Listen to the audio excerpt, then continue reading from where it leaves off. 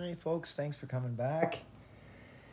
I had this all together before I realized that you might like to see a video of it being put together. So this is the countershaft. It sits right below the main shaft with the clutch baskets on it. And it's oriented this way in the tractor towards the engine, transmission. Large gear grabs onto the gear on the main shaft at the back. And this actually acts with your idler. So they sit like this in the transmission. So there's only one gear on the idler. And so we've got two gears on this. So what we're going to do is we're going to put them together right now. So, well, I'm only going to put together the countershaft because it's really the, I don't know, it's the most difficult one to keep straight in your head, I guess. So the countershaft's got 68 needle bearings in it, separated by washers. So here's one of the spacers.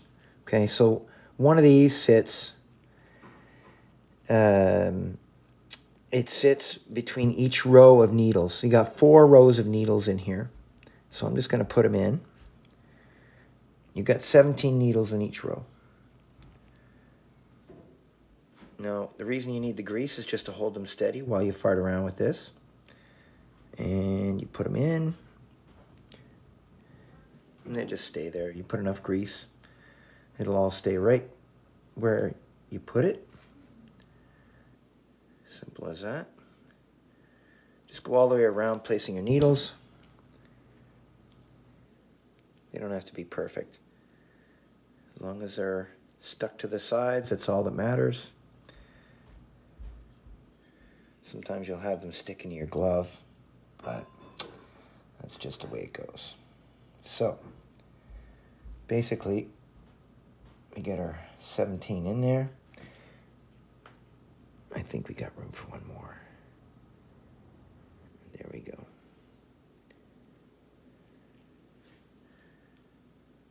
So now this is the spacer for the countershaft. So you put a washer on there, and you just jam it up from the bottom. There we go. And you push all your needles straight. Okay. Then you push a washer on top. Push down. There may be easier ways to do this. I don't know. But I don't really care. This is the way I do it. If there's actually an easier way, put it in the comments section.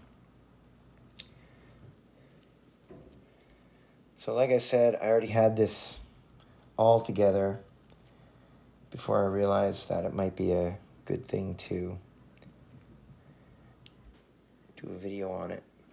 So I took it apart. This is actually not the countershaft that I have in the tractor right now. That countershaft's in the tractor. These are just spare parts that I have laying around. And I wanted to put them together anyway to make sure that they didn't go anywhere. I'm going to possibly need these at some point in the future. Maybe I won't. But having them around certainly isn't going to hurt. So I'm going to put them all together and make sure that they're put in a safe spot so that if I ever do need them, if I come across something that's damaged, then I'll have them here. As a matter of fact, this shaft here, now it doesn't have any wear on this end. Well, it's got a little bit of wear. But on this end too, it's got wear. So I don't think I'd use this again because there's just no need to. I've got lots of the parts, so I don't have to reuse any parts that are garbage. Now maybe at some point in the future, if I was really desperate, I might consider it. But for now, I can just put them aside for a rainy day. So, hang on a second there before we go too far. Now, you need one of these in there between the long spacer and the needles. This is just a separator for the needles. So we put our needles in. You know what? The needles are greased, but a little extra grease won't hurt. There we go. Just keeps them in place while you're placing them.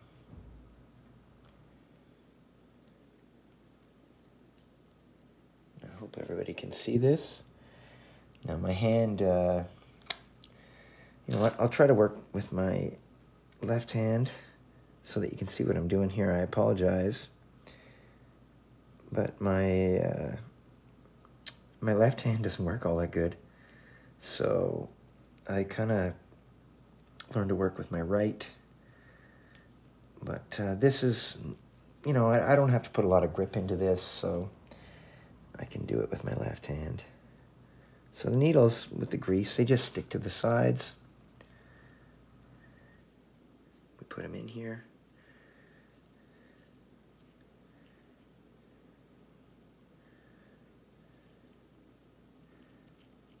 Come on. There you go.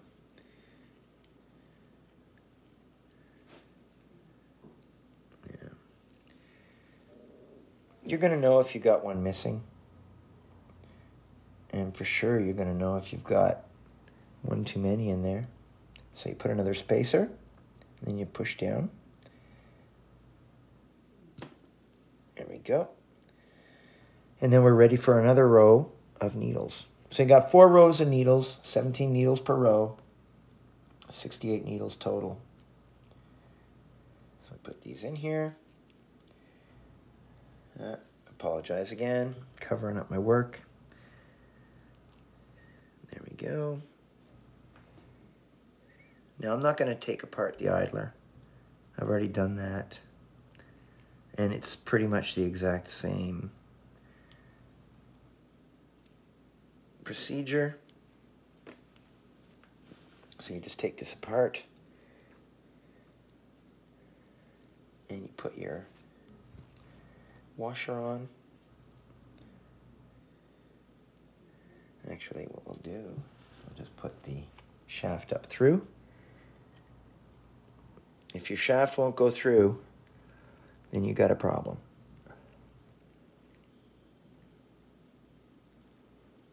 Okay, just like that. And then you put this down in. You got a thrust washer on each end.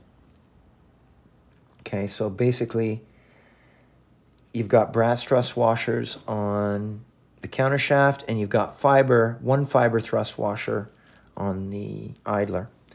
Now this is done. I'm just going to set it aside in a box of parts. And let me just take this off for a moment. I do believe I have forgotten something.